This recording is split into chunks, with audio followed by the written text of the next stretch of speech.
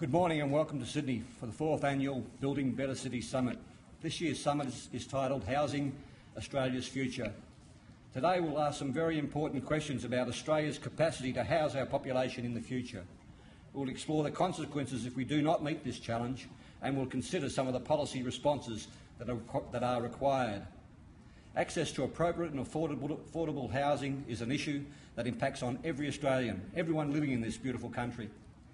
I would like to welcome especially today our panel of speakers, delegates and invited guests, members of the Housing Industry Association, HIA board members and regional presidents, and representatives of the media.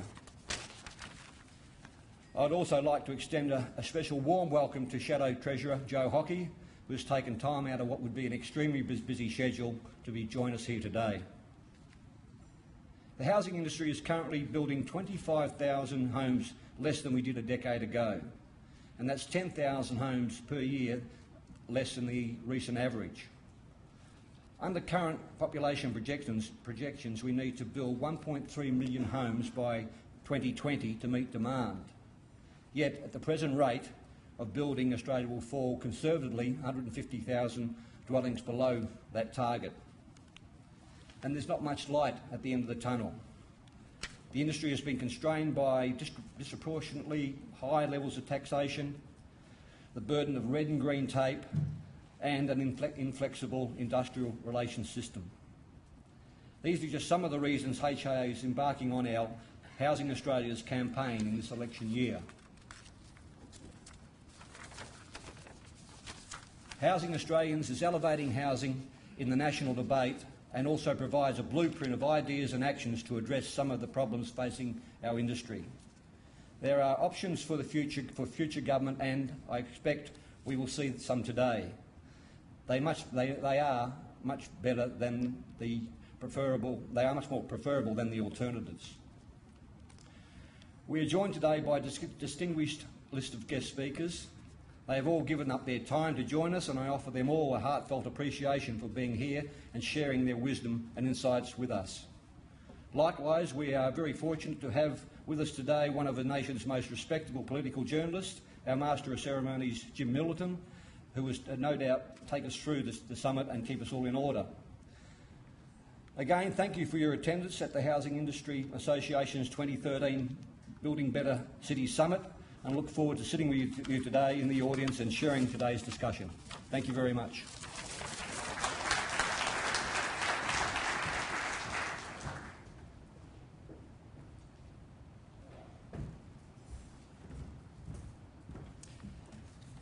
HIA did invite representatives of both the government and the opposition to attend today's summit. Shadow Treasurer Joe Hockey not only accepted the invitation but also offered to speak. Mr Hockey's been the member for North Sydney since 1996. In the Howard government he held a number of portfolios: financial services, small business, human services, and probably most importantly employment and workplace relations towards the end of the period of that government. Since 2009 he has been the Shadow Treasurer.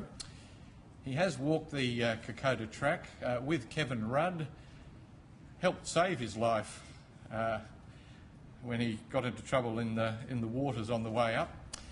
He's also climbed Mount Kilimanjaro, and if the coalition does win the election, that will have seemed like a small challenge by comparison with what lies ahead. Ladies and gentlemen, will you please welcome Shadow Treasurer Joe Hockey.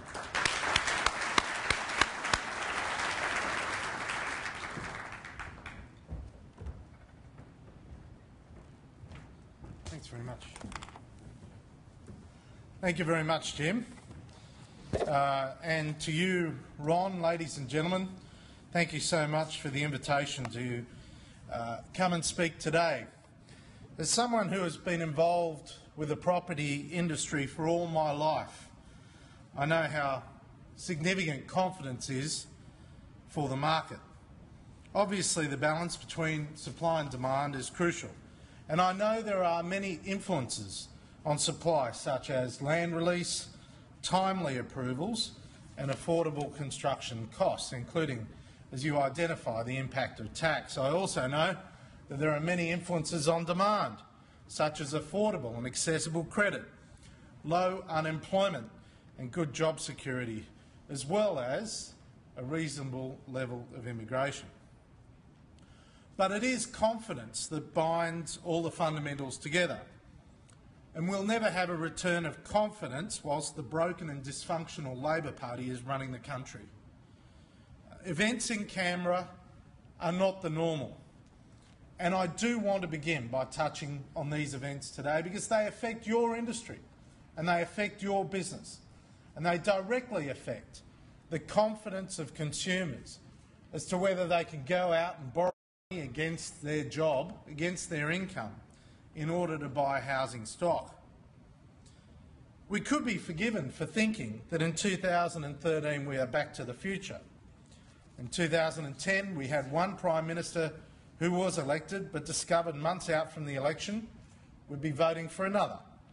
And in 2013, only months out from the election, the Prime Minister's been changed again, back to the one we elected in 2007. Who knows who will be Prime Minister if Labor wins again? One thing's for sure, if Kevin Rudd is re-elected in a few weeks' time, he won't be there 3 years. The faceless men will be back. The instability will continue for another 3 years. The dysfunction will continue.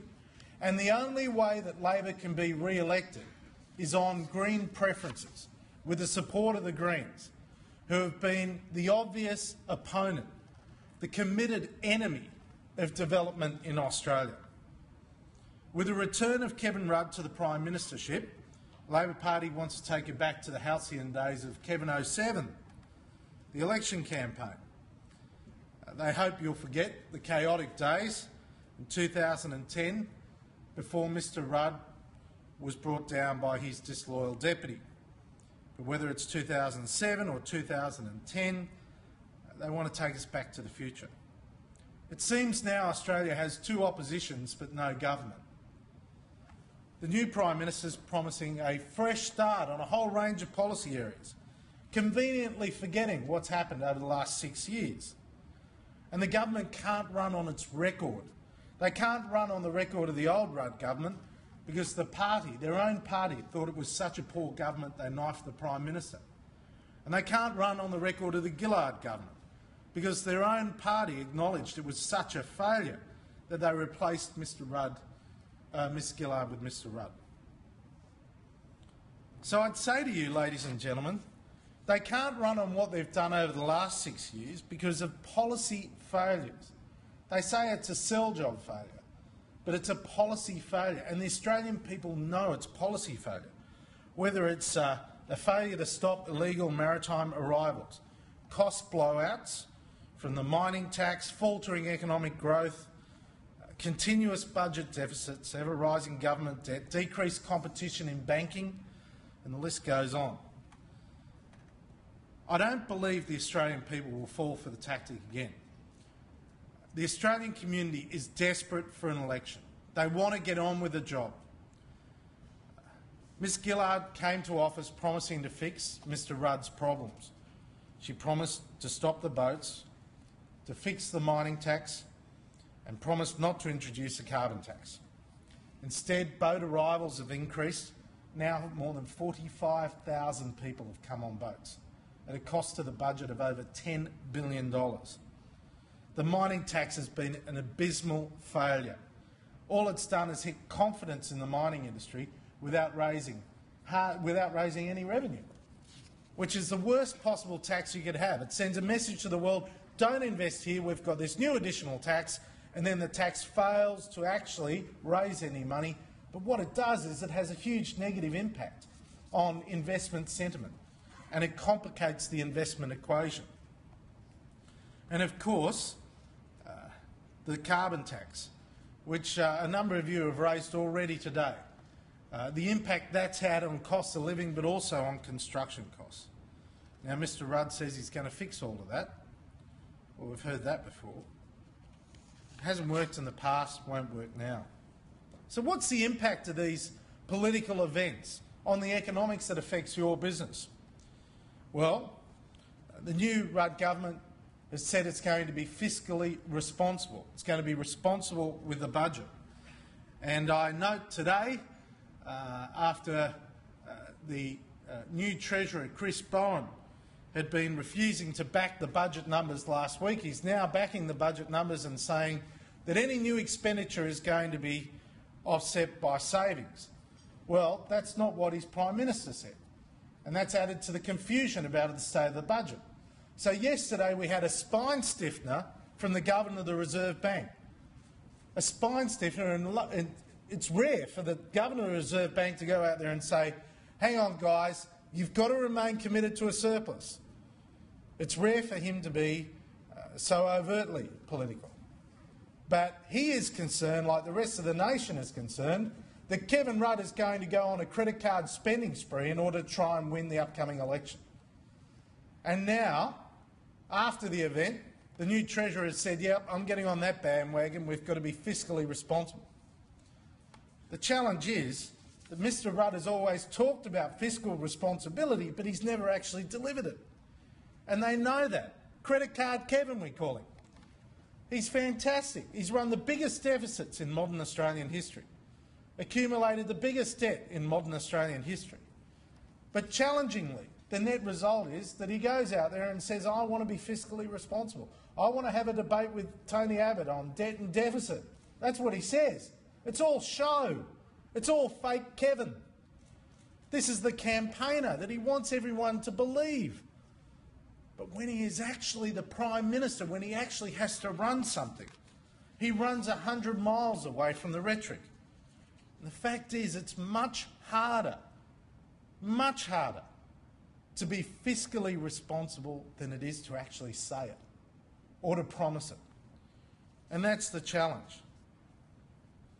Now, when you get into the nuances of what this latest government is suggesting, you start to peel back the truth. Now, Wayne Swan had a rule. It was pretty meaningless because he never kept to it, but he had a rule called a fiscal rule. And he said the government will deliver surpluses on average over the economic cycle. The economic cycle was meant to be 3 to 5 years and it's been pushed out to 10. Now I think it's more a millennium.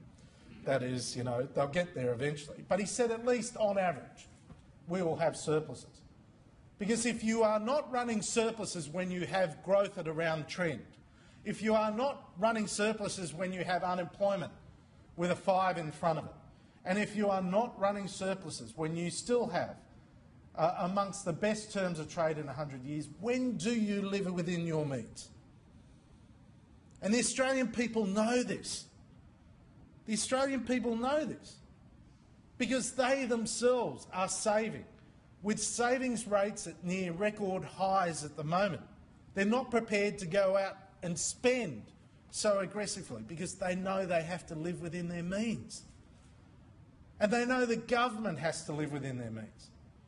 And that's why if the government is determined to get back to surplus and actually delivers on its words, then it gives confidence to consumers that we can manage that risk of going out and borrowing more money, getting a bit of credit growth into the economy, renovating the home, maybe upgrading the home. It gives them a bit of confidence if they know that there's not going to be another left field tax that hits them tomorrow, or if they know there's not going to be another tax that hits their employer tomorrow, which undermines their job security. It's all swings and roundabouts. That's the bottom line. So Wayne Swan said, don't worry, we'll get back to living within our means on average over the cycle. But in the last few days, the new Treasurer, as crab walked away, he said, look, we'll get to surplus at some point over the cycle. Not on average, but at some point we'll get there. And Penny Wong, the Finance Minister, who's been around for a while, and it wasn't a slip of the tongue from her. I thought I was giving Chris Bowen the benefit of the doubt as a new Treasurer. He has his training wheels on. I thought I'd give him a chance. Really, he just got it wrong. But then Penny Wong came out and said the same. Penny Wong said, well, maybe we can get there. This is the instability we are living with now. And the instability will not be resolved until there is an election. And the problem for Labor is they can't be stable going forward because they haven't been stable over the past. I just want to remind you, because this is what your clients know. This is what they know. In just 6 years, there have been 6 ministers for small business. 6 ministers in 6 years for small business. In fact, 5 ministers for small business in the last 15 months. There's been 6 ministers for housing in 6 years. 6 ministers for Centrelink and Medicare. 5 assistant treasurers in 6 years. They're the people that are meant to run the tax system, changing the rules. 5 different ministers in 6 years. There's been 4 ministers for immigration, 4 ministers for trade, 4 ministers for sport. But get a load of this. There have been 9 ministers for education in 6 years.